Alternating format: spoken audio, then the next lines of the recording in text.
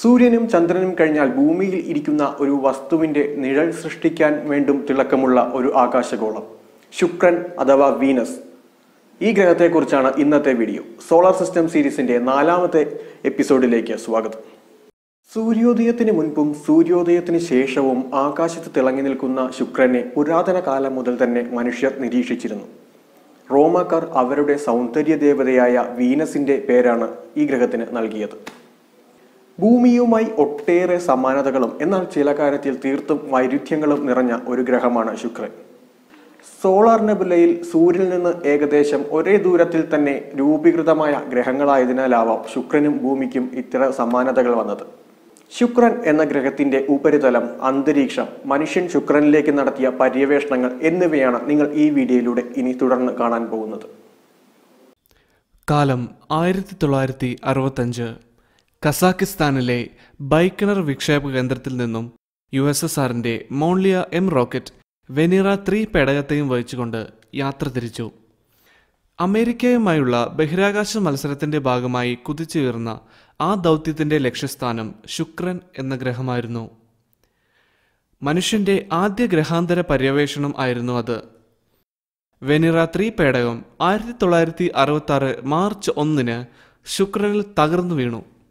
അങ്ങനെ മറ്റൊരു ഗ്രഹത്തെ തൊടുന്ന ആദ്യ മനുഷ്യനിർമ്മിത വസ്തുവായി മാറി വെനീറ 3. വെനീറ 1, വെനീറ 2 എന്ന ദൗത്യങ്ങളുടെ പരാജയത്തിന് ശേഷമായിരുന്നു ഈ ദൗത്യം.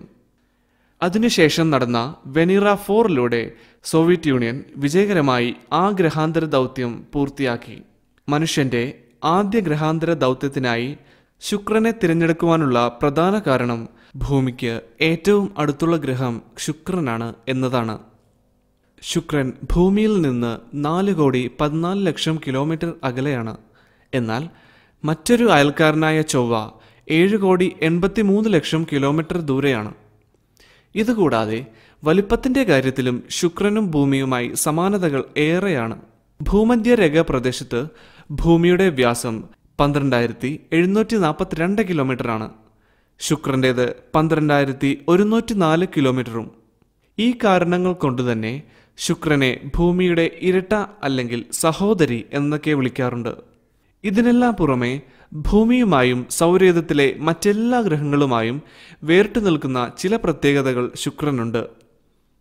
അതിലൊന്ന് ശുക്രനിലെ താപനിലയാണ്. സൗരയൂഥത്തിലെ ഏറ്റവും ചൂടുള്ള ഗ്രഹമാണ് ശുക്രൻ.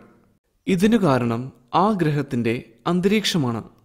ഭൂമിയിൽ ജീവൻ നിലനിൽക്കാൻ സഹായകരമായ ഗ്രീൻ ഹൗസ് എഫക്റ്റ് അഥവാ ഹരിതഗ്രഹപ്രഭാവം എന്ന പ്രതിഭാസമാണ് ശുക്രനെ സൗരയൂഥത്തിലെ ഏറ്റവും ചൂടേറിയ ഗ്രഹമാക്കി മാറ്റുന്നത്. ഹരിതഗ്രഹപ്രഭാവം അഥവാ ഗ്രീൻ ഹൗസ് എഫക്റ്റ് എന്തെന്നാൽ സൂര്യനിൽ നിന്ന് വരുന്ന ഊർജം ഭൂമിയിൽ എത്തിയാണല്ലോ ഭൂമിയുടെ അന്തരീക്ഷം ചൂടുപിടിക്കുന്നത്. ഈ ഊർജം തിരിച്ച് ബഹിരാകാശത്തേക്ക് പ്രതിഫലിച്ച് നഷ്ടമായാൽ രാത്രി സമയങ്ങളിൽ ഭൂമിയുടെ താപനില വളരെ താഴുകയും ഭൂമി കൊടും തണുപ്പിലായി പോവുകയും ചെയ്യും. എന്നാൽ സൂര്യനിൽ നിന്ന് ഭൂമിയിലെത്തുന്ന എല്ലാ ഊർജവും ബഹിരാകാശത്തേക്ക് പ്രതിഫലിച്ചു പോകുന്നില്ല. ഭൂമിയുടെ അന്തരീക്ഷത്തിലുള്ള നീരാവി, carbon dioxide, methane, nitrous oxide, ozone തുടങ്ങിയ ഗ്രീൻ ഹൗസ് ഗ്യാസസ് അഥവാ ഹരിതഗ്രഹ വാതകങ്ങൾ സൂര്യനിൽ നിന്ന് വരുന്ന ഊർജത്തെ ആഗിരണം ചെയ്യുകയും രാത്രിയും ഭൗമാന്തരീക്ഷത്തെ ചൂടാക്കി നിർത്തുകയും ചെയ്യുന്നു. എന്നാൽ അന്തരീക്ഷത്തിൽ ഈ വാതകങ്ങളുടെ അളവ് കൂടിയാൽ എന്തായിരിക്കും അവസ്ഥ? ഭൂമിയിൽ ഇങ്ങനെ കൂടുന്നുണ്ട്. ഫോസിൽ ഇന്ധനങ്ങളുടെ ഉപയോഗം, വ്യാപകമായി കൃഷി തുടങ്ങിയ മനുഷ്യപ്രവൃത്തികൾ ഗ്രീൻ ഹൗസ് ഗ്യാസസ് അഥവാ ഹരിതഗൃഹ വാതകങ്ങളുടെ അളവ് അന്തരീക്ഷത്തിൽ വർദ്ധിക്കാൻ ഇടവരുത്തുകയും ഭൂമിയിലെ എല്ലാ ജീവജാലങ്ങൾക്കും ഭീഷണിയായ ആഗോളതാപനം എന്ന അവസ്ഥയിലേക്ക് എത്തിക്കുകയും ചെയ്യുന്നു. ഇനി നമുക്ക് ശുക്രനിലേക്ക് തിരിച്ചു വരാം. ഇതേ ഹരിതഗ്രഹവാതകങ്ങളാണ് ശുക്രനെ സൗരയൂഥത്തിലെ ഏറ്റവും ചൂടുള്ള ഗ്രഹമാക്കി മാറ്റിയത്. ശുക്രന്റെ അന്തരീക്ഷത്തിൽ 96.5% കാർബൺ ഡയോക്സൈഡ് ആണ്. പിന്നെ നൈട്രജൻ, സൾഫ്യൂരിക് ആസിഡ്, നീരാവി എന്നിവയുടെയും സാന്നിധ്യം ശുക്രന്റെ അന്തരീക്ഷത്തിലുണ്ട്. ശുക്രനിലെ ശരാശരി താപനില 462 ഡിഗ്രി സെൽഷ്യസ് ആണ്. സൂര്യനോട് ഏറ്റവും അടുത്ത് നിൽക്കുന്ന ഗ്രഹമായിട്ട് കൂടി ബുധനിലുള്ളതിലും താപനില ശുക്രനിൽ ഉണ്ടായത് ഈ കാരണങ്ങളാലാണ്. ശുക്രനിലേക്ക് പോയ വെനീറ പേടകങ്ങൾ ഭൂമിയിലേക്ക് അയച്ച ചിത്രങ്ങളിൽ നിന്നും ശുക്രനിൽ വളരെയധികം അഗ്നിപർവ്വതങ്ങൾ ഉണ്ടെന്ന് കണ്ടെത്തുകയുണ്ടായി. ഭൂമിയേക്കാൾ 90% മർദ്ദമുള്ള അന്തരീക്ഷമാണ് ശുക്രൻ്റേത്. കടുത്ത ചൂട് കാരണം ഗ്രഹോപരിതലത്തിലുള്ള സൾഫ്യൂരിക് ആസിഡ് പോലെയുള്ള മൂലകങ്ങൾ മേഘങ്ങളായി ശുക്രന് ചുറ്റും ഒരാവരണം തീർക്കുന്നു. അതിനാൽ തന്നെ ഭൂമിയിൽ നിന്നുള്ള ടെലസ്കോപ്പ് ഉപയോഗിച്ചുള്ള നിരീക്ഷണം ശുക്രനെക്കുറിച്ച് കൂടുതൽ മനസ്സിലാക്കാൻ സഹായകമല്ല. പിന്നീട് ശുക്രന്റെ ഉപരിതലം കൃത്യമായി ചിത്രീകരിച്ചത് നാസ അയച്ച മെഗലൻ എന്നറിയപ്പെടുന്ന വീനസ് റഡാർ മാപ്പർ എന്ന പേടകമാണ്.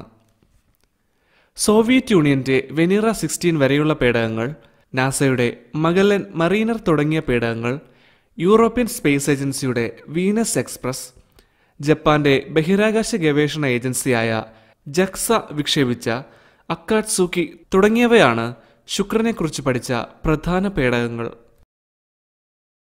സൗരയൂഥത്തിലെ മറ്റ് ഗ്രഹങ്ങളെ അപേക്ഷിച്ച് ശുക്രന് മാത്രമുള്ള ഒരു പ്രത്യേകത നമ്മൾ ഇതിനോടകം കണ്ടു കഴിഞ്ഞു.